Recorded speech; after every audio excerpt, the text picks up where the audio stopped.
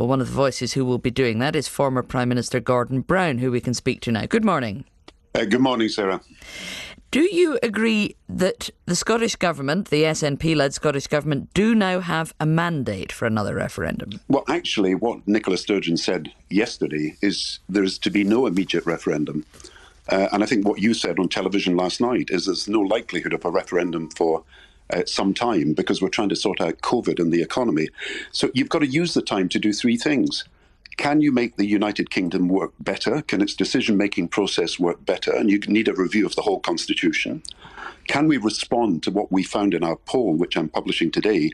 73% of Scots want to cooperate better with the United Kingdom. Can we find a way of doing this? And thirdly, because the big issue is not the referendum, the big issue is independence. Can we find a way of explaining to people the facts about what independence means? And I would challenge Nicola Sturgeon. She's had years to think about this. Tell us what independence means, the benefits, and tell us the costs. Tell us about the pound, tell us about the pension, tell us about the border, tell us about quantitative easing. None of these questions have been answered. And every time you ask her, she says she's going to produce a plan sometime. We actually should have answered these questions by now. Well, that's what the SNP will be working on because, as you say, it's not likely that there's going to be another actual vote for a couple of years. They'll concentrate on making their case for independence, but the other side of the argument need to put forward a positive view of the United Kingdom. Throughout this election, we heard parties that want to keep the United Kingdom together arguing against independence, against having another referendum, but not putting forward a positive view of the UK. That's exactly what we're going to do. We've set up a group called Our Scottish Future. We're asking people to join us, is to put the positive, the patriotic and the principled case for the union.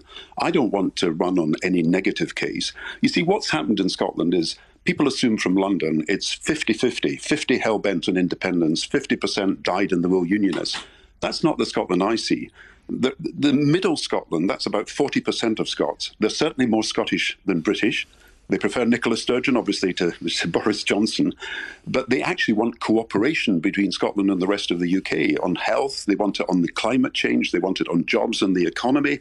And of course, they want Scotland and the UK to find a way of working better together. Now, I think it means four things, if I may say so. A more inclusive centre, so Boris Johnson's got to change.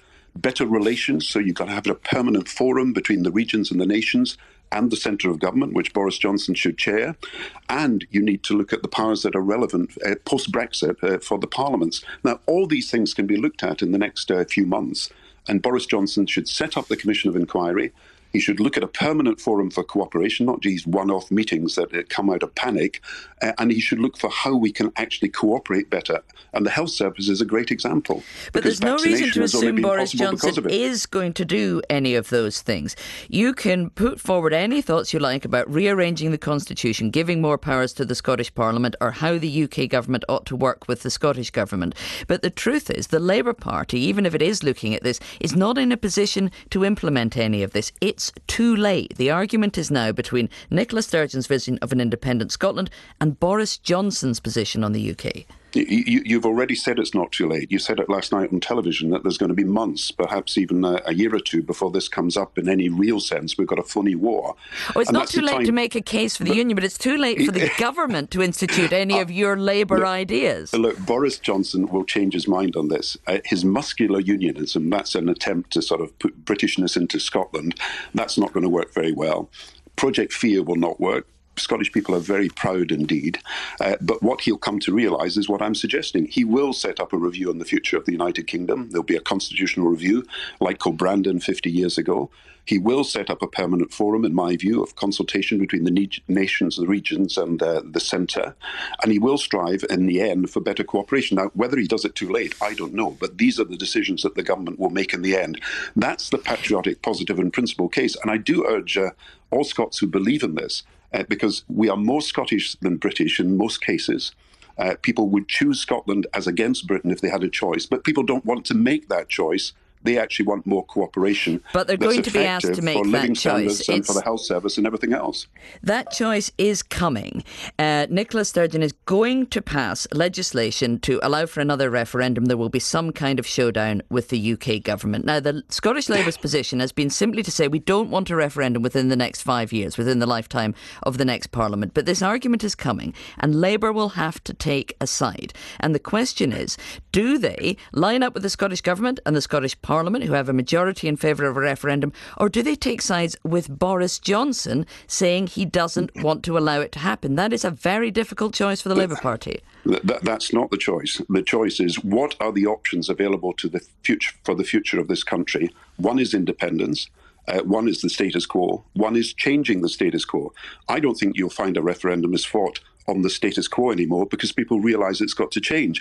And I think you're underestimating the pressure that's going to come from Scotland for Boris Johnson to abandon this policy of muscular unionists. Get people round the table and talk. That's the only way. This cannot be solved in the courts. The courts can tell you what you can't do. They can't tell you what you should do. And this will have to be resolved by people getting round the table at some point. Nicola Sturgeon knows.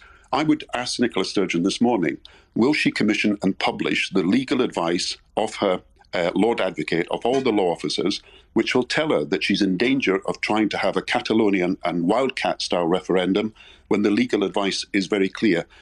If she wants to be honest with the Scottish people, she should not only publish that legal advice, she should publish all the information and the facts and the figures about independence, so that people will have all the facts in front of them if they ever have to make that choice. Now, Nicola Sturgeon has been very clear. She has no intention of having a wildcat Catalonia-style referendum, that she is only interested in one that is legally solid. But let me ask you... But that raises a question, does it not, Sarah? She's got to publish her legal advice. Is she entitled at the moment? This is an argument that will come once they've passed the legislation to allow for a referendum. Let me ask you one question about the UK Labour Party. But Sarah, Looking at the position, we need to concentrate on the wider question. Legal advice now.